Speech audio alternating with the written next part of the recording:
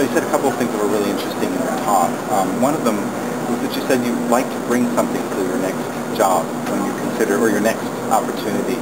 And I was wondering what it is you feel you're hoping to bring to NOAA. Obviously, you've been there a whole year. But what would you say? I was attracted to NOAA because of the quality of the science and the opportunity to use science to base policy and management decisions to help save lives and property and to address some of the really challenging issues of our time. And I am just delighted that it's such a vibrant, wonderful organization.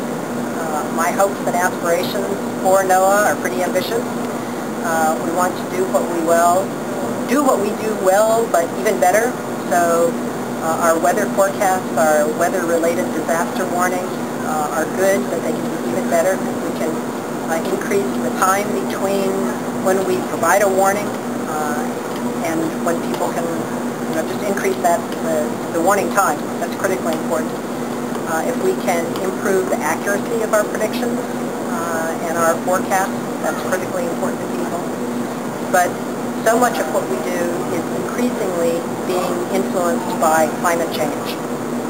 And having information about what we know about climate change and climate variability, how we should be thinking about making decisions as we move into a climate-changed world is incredibly important. And one of the things that we are working actively on is to provide climate services so that people can have the information they need and make better decisions accordingly.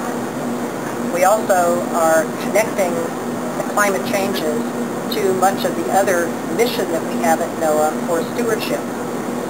Some our fisheries, our coastal zone areas are increasingly affected by climate change, and so connecting the dots across the line offices of NOAA is very important.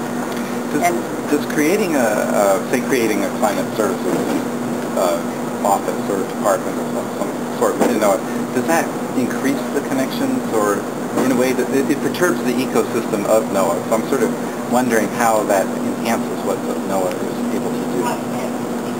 Increasing, well, let me start that differently. As we're thinking about creating climate services at NOAA, we want to keep the science connected to the services because the science is changing so rapidly. And it only serves to increase the importance of connecting across the line offices within NOAA. We need to connect the dots within the organization as well as to provide services outside the organization. Some of those dots that are important to connect include the importance of the continuity of our climate and weather information from space.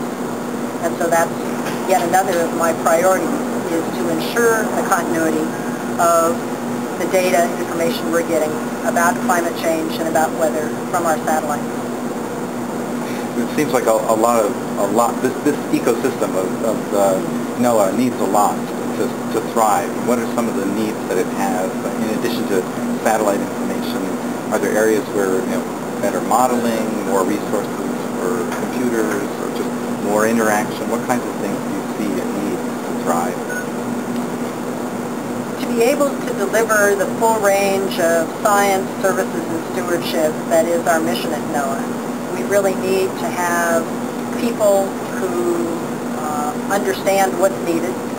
We need the tools to be able to do our jobs and to do the sharing of information with others. And we need a real spirit of cooperation within NOAA, but with other agencies and other partners, our corporate partners, for example. So part of what we are doing after my first year at NOAA is taking a good hard look at what we have, how we can strengthen the connections within NOAA, but also how we can increase the ability to grow in some new directions, to have the assets that we need to be delivering what the nation needs for us. What new directions were you thinking of in terms of growing? Providing climate services is a good example of new directions for NOAA.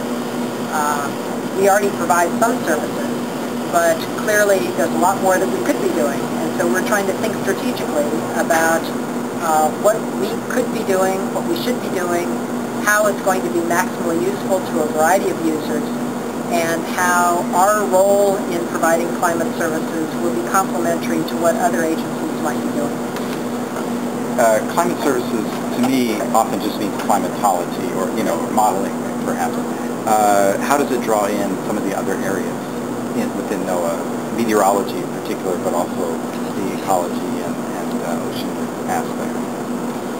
For climate services to be useful to people, it has to provide information or tools or data that are relevant to the decisions those people are making.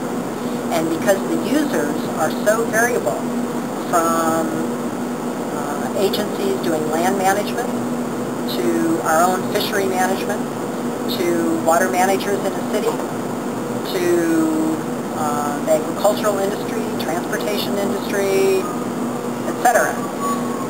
We need to do a good job of tailoring what we're providing to people so that it's useful to them, so that it's understandable and relevant to the decisions that they are making. We can't just sit back and say, we know what you want. We have to ask people, what do you want, and how is it going to be most useful to you, and then do that matchmaking. So it's not an easy task, and it really requires rethinking our ways of operating, connecting to our users, having ongoing ways to be flexible and adaptive. And it's actually a really fun challenge.